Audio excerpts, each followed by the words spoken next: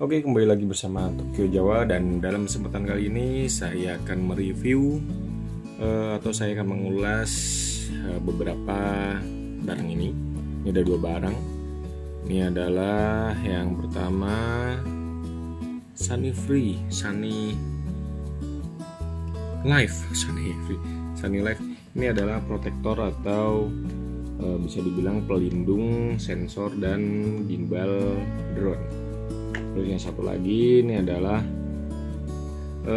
holder propeller atau pelindung untuk baling-baling atau propeller yang ada di drone. Oh iya, saya menggunakan drone DJI Mavic Air 2S atau DJI Air 2S, sorry ribet kan. Nah, ini dia nih. Untuk Air 2S, karena yang Air 2 biasa dan 2S itu berbeda. Kalau yang Air 2 dia tepatnya kalau misalnya ini ya, kalau misalkan untuk si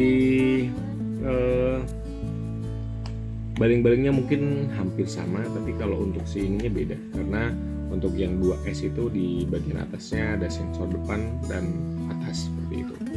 Dan kita akan langsung buka saja seperti apa. Ini untuk bagian cover atau pelindung sensor atau gimbal kamera untuk si Mavic Air 2S atau 2S. Nah, seperti ini. Ini nanti yang di bawah ini untuk gimbal dan yang di atas ini untuk sensor.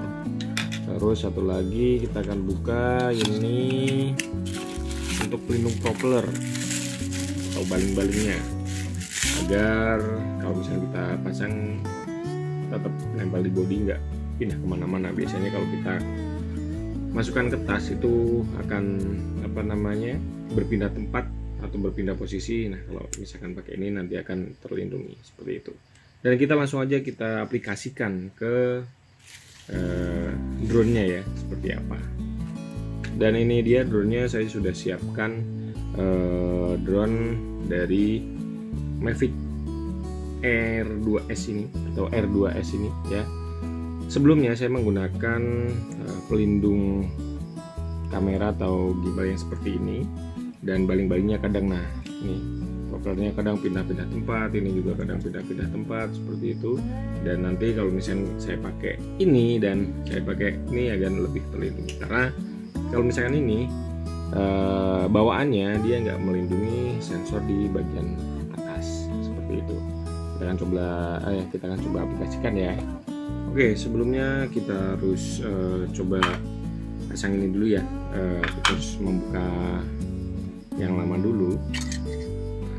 Ini adalah bagian gimbal atau bagian kamera yang sangat sensitif, jadi kita harus hati-hati banget ini sama bagian ini nih. Makanya kita harus benar-benar beli pelindung agar aman, terkendali. Ini tinggal pasang saja. Oke, kalau misalnya dilihat agak sedikit ada oblak-oblaknya ya, tapi sekiranya tidak yang gimana-gimana. Tapi sekiranya tempatnya segimbal ini nggak akan kemana-mana seperti itu. Dan dia juga melindungi bagian sensor-sensor bagian atas agar lebih terlindungi. Kalau misalkan ini memang kadang masih ada debu-debu atau dan sebagainya, tapi bisa kita pakai adanya ini atau bisa ini.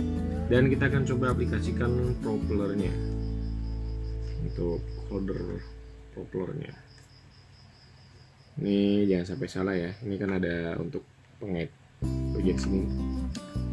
Ini tinggal kita pasang saja, kita paskan, dan propellernya juga tinggal kita kaitkan ya. Ini jadi kurang lebih seperti ini. Propeller juga akan lebih aman, tidak akan bergerak-bergerak kalau misalnya kita taruh di tas atau kita taruh bawa kemana-mana ya, nggak gerak-gerak ke sini, jadi lebih aman lah, paling nggak lebih safety kita taruh di bagian tas dari si drone ini. Oh iya, untuk harganya ini nggak sampai 100.000 untuk bagian depan ini harganya sekitar 77 sekian, terus ini juga sekitar 77 sekian. Jadi dua itu kurang lebih ya nggak nyampe 200.000 sama ongkos kirim. Tapi ini bisa dibilang penting enggak sih ya, tapi bisa membantu kita paling enggak meminimalisir kejadian kalau misalkan